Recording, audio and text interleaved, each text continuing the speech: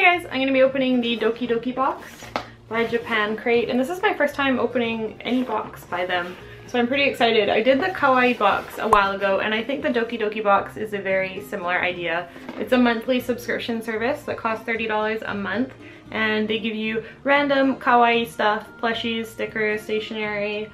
I'm not exactly sure, so I'm just going to open it and we're going to see what's in it. The one thing that's different about the Doki Doki box is that it's free shipping within the United States, but if you are an international customer, it can cost between $10 to $15 for shipping, so that makes it kind of expensive. But let's open it up and see if it's worth it. First of all, I like the pink box. I think that's really cute. Oh, that's nice. Look, there's a little pamphlet inside. So the pamphlet tells you a little bit about each item that's in the box, and it's also got some original artwork and some contests that you guys can enter, so that's neat. I like that. Okay, item number 1 is a Koroham Koron pouch. It's a handy little pouch to tote around your personal items, so that would be this one. Actually, you know what? This is going to be perfect size for my camera, and I'm really excited for that because I needed a camera case. And why not get something cute? Oh, it's really soft. That's so adorable. It's got a little drawstring at the top there. Take out the padding. Oh, I didn't even notice the little hamster tail. That's too cute. I really like that. That's gonna be perfect for my camera. Alright, the next is a flashing bird. Place yours in the palm of your hand or in a bowl of water to have them flash the night away. Oh, it looks like it has a little sensor on the bottom of it. You just push it down a little bit so that it gets the heat of your hand, I guess, and it starts changing colors. That's really cute. I feel like Maro's gonna like this. Alright, next is a plushie, and it looks like each different box got a different plushie. So you can either get an alpacaso, Koroham, which is the hamster, namakemono, which is a sloth, or kotsume otter, or huakoro-chan, and I have no idea what that is. But it looks like I got the sloth, and I'm kind of happy because it's really cute. This is so adorable.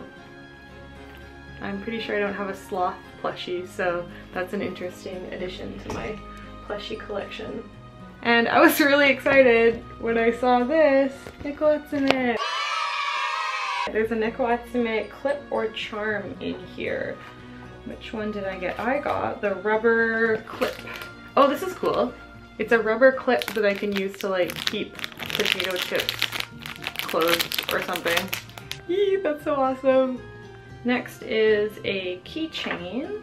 Hoppe-chan. Hoppe-chan keychain. That would be this one. Oh, that's really cute.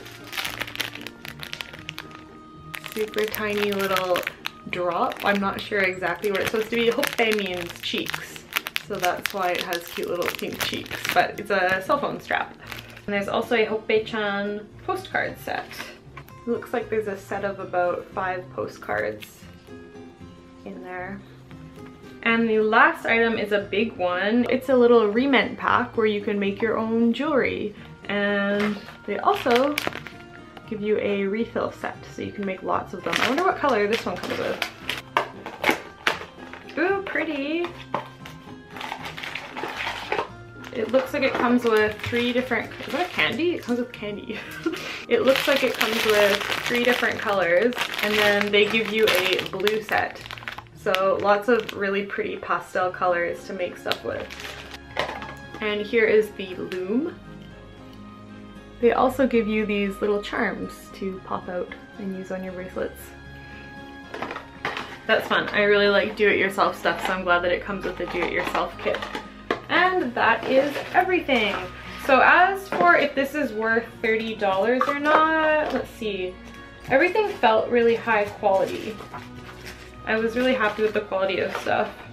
I would say it's probably worth maybe $20 in total, and then considering the time that you take to choose things, pack them up, and ship them to you, I would say $30 is a pretty good price, maybe a little on the high side compared to other boxes, but I'm very happy with the stuff that was inside of it. I think it's all really cute and very good quality, which is nice. I would rather have a few good quality items than lots of low quality items. So I'm happy with that.